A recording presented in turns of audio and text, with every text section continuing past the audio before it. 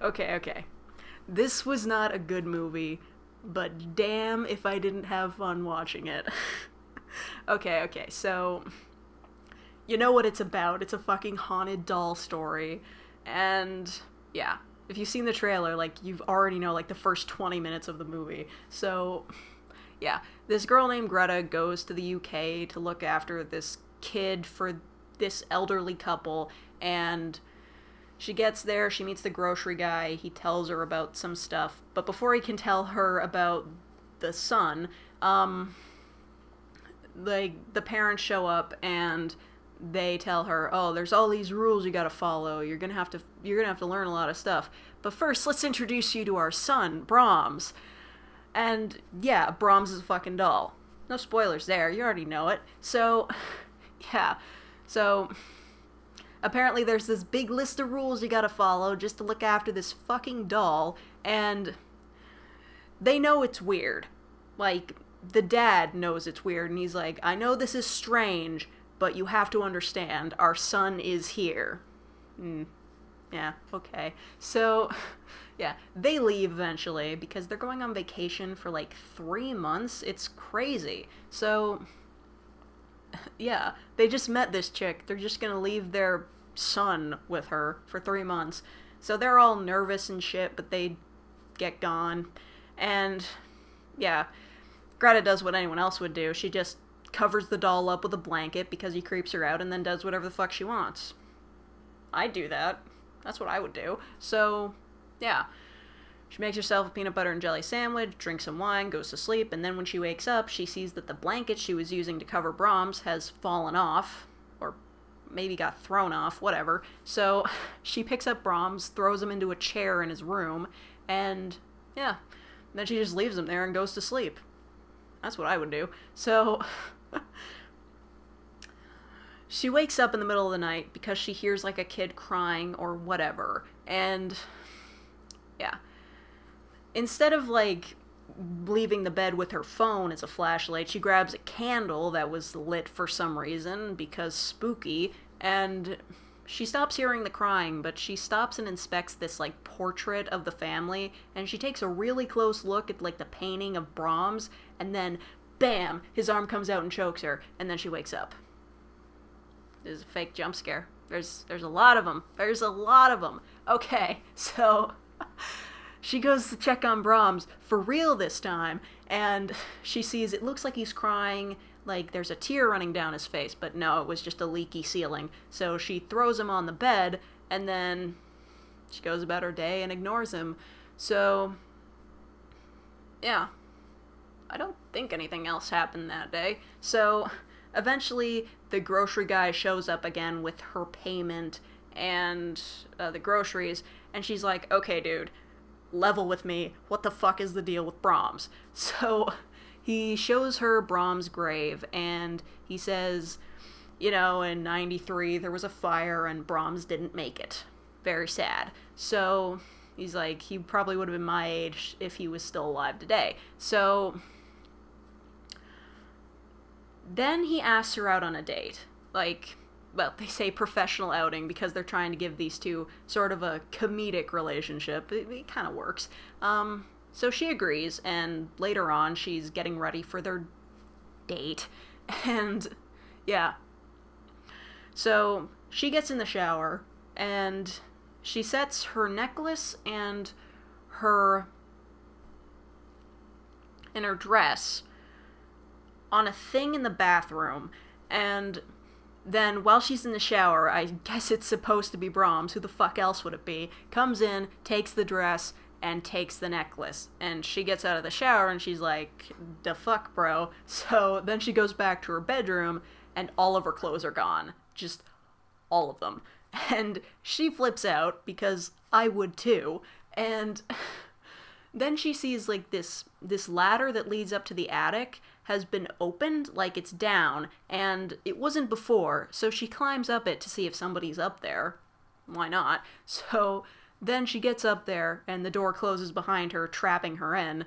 And at this point, if this were a different movie with like a real little kid, you could just say this is like fucking Dennis the Menace. He's being more annoying than anything else. So she sees like through a window or a grate or whatever that the grocery guy is coming up to the door, and she tries to call to him. He can't hear her, and she can't get out because the windows are painted shut or some shit. So she turns around, and then she gets scared by something in the shadows. Just turned out to be like a, I don't know, like a stand or something. And she falls back, hits her head, and passes out until the morning. And yeah. Then when she wakes up, she's like, ah, shit. So then she walks over, and she sees like, it's like a booklet or a scrapbook full of pictures of Brahms. And she's like, oh, okay, whatever. And then, bam, the door to the attic opens. Like nothing fucking happened. So then she walks down, she goes back into her bedroom, all of her clothes are back. Of course. So she calls the grocery guy, explains to him what happened. I kind of expected that he wouldn't believe her, but he did, I guess. And he checks out the house just to see, like, that nobody, like, broke in or anything. And she invites him to, like, stay a little bit longer, and they start talking. And, like, they're playing, like, billiards, and, like, she says, like, okay, you gotta be honest with me, what is the real deal with Brahms? And he says, like, this little girl used to come and visit Brahms every week, and eventually, like, on Brahms' 8th birthday, she came to visit, but she didn't come back, and then they found her body in the woods or some shit, and then when the police came to question everybody, the house was on fire. Fair enough. So, yeah, Brahms died in that fire, and the parents survived, and then they just did that creepy shit with the doll. Yeah, it was weird. So, yeah. So,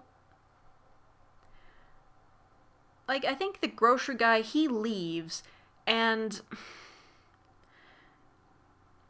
she goes to bed, and she wakes up the next morning, goes to check on Brahms, and, well, actually, yeah, she goes to check on Brahms, and she's like, she sees him looking at her through, like, the hallway, or, because, like, she's on one side of the hallway, he's on the other, and she sees him looking at her from the bed, and she gets kind of creeped out, because who wouldn't? And she goes, like, I'm just gonna turn your face this way, and then, bam, his face turns back all on its own, and then she wakes up. Because it's another fake jump scare. Oh my god. A lot of those. Anyway, this is where it starts getting kind of spooky, because she goes over there, for real this time, and yeah. Brahms is actually sitting up on the bed, which is still kind of spooky, and he's got, like, his list of rules on a clipboard next to him, and she flips the fuck out, like, a lot, actually. Bit more than necessary. But she flips the fuck out, goes and hides in her room, locks the door, tries to call somebody on this telephone that she's got next to her. Yeah. Line's dead. Who knew? So, yeah, and then the phone starts ringing, and she's like, shit, maybe somebody's calling to help me. And she picks it up. And on the other end is a little British boy saying, come play with me, Greta. It was so fucking silly. Okay. And then she hears footsteps outside of her door, and when they leave, she opens the door, and she sees a fucking peanut butter and jelly sandwich sitting on the ground on a tray, and Brahms is still sitting on the bed.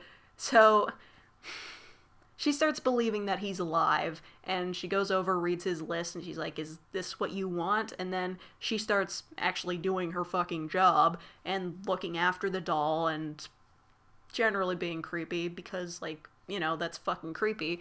And while this is going on, we flash over to what the parents are doing while they're on their vacation, and yeah, apparently they're writing a letter to Brahms, saying goodbye, and then they walk into a lake with rocks in their pockets, and they kill themselves.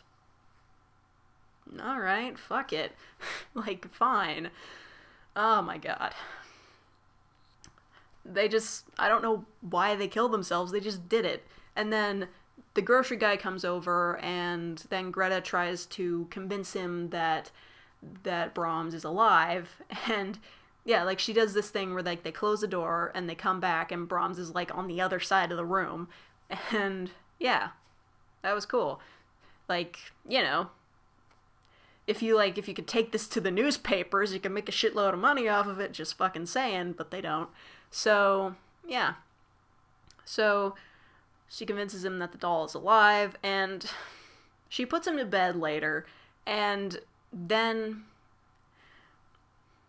the grocery guy's in her bedroom, and they're getting ready to do it, and this was a bad move, because they're in a horror movie, and that's the #1 rule. You do not fuck in a horror movie. But they still tried to fuck in this horror movie. So, like, Brahms is looking through the keyhole at them, and then he starts playing his music really loud, and then he appears in the music room, and they're just like, what the fuck? And so she puts him back to bed, and they're talking downstairs, and the grocery guy's like, you know, maybe you should spend the night in town, because, like, maybe this ghost isn't, like, a good ghost. But she disagrees, and she's like, I'm staying with Brahms. And, yeah. So then, the grocery guy leaves, and we find out, like, over the telephone that somehow, like, Greta had an abusive ex-boyfriend, and somehow he found out about her location, or wherever the fuck she was, and she comes downstairs the next day, and kazam, he's fucking there. Like, he got on a fucking flight to the UK just to get there, and he broke the fuck in, and he's like, I'm here to take you back home. And, like, seriously, this fucking asshole, he shows up, and he's like, I've got a ticket, we can take you back home. And then the grocery guy shows up again, and, like, then eventually he leaves. She's like, I have a plan, but he ditches out anyway, and he pretends to leave, but he really sleeps in his car. And while that's going on, Greta gives her ex some blankets and lets him sleep in the billiards room, and then she takes Brahms upstairs, and she lies in bed with him, and she's like, don't worry, Brahms, I'm never leaving you, but I need your help on this one. And I'm just like, is she calling in a hit from the afterlife? And then she wakes up a few hours later to her ex-boyfriend screaming, and you see, like, on the wall, it's written, get out, in blood. Like, fucking, of course. So he starts screaming, and then he's like, are you trying to tell me that the doll did this? And she's like, yeah. And he's like, okay, give me the doll. And then she runs away from him with Brahms, and he eventually grabs the doll from her, and then the grocery guy hears it. He comes running back in too. And eventually the ex-boyfriend gets so pissed off that he just takes the doll by the leg and smashes the shit out of it on a chair. And it was like, oh shit, because it was awesome. And then you think this movie's just like, the house starts shaking, shit's getting really weird, and you're just like, yeah, okay, so the whole house is gonna be haunted now. But this is where the movie went from generic haunted doll horror movie to fucking hilarious. I'm not even kidding. And this twist was actually spoiled for me by somebody making a fucking guess in the comments of the trailer for this movie. Okay? You're not even gonna believe it. It's beautifully hilarious. Okay. So, the ex-boyfriend, he hears some shaking going on behind a mirror, and he's like, I hear something, and then, bam, like, the mirror just, like, explodes outwards, and, like, the boyfriend is, like, lying on the ground. He might be unconscious, I don't really know, and then, like, a hand comes out from, like, a hole behind the mirror, and they're just like, who the fuck is that? It's Brahms.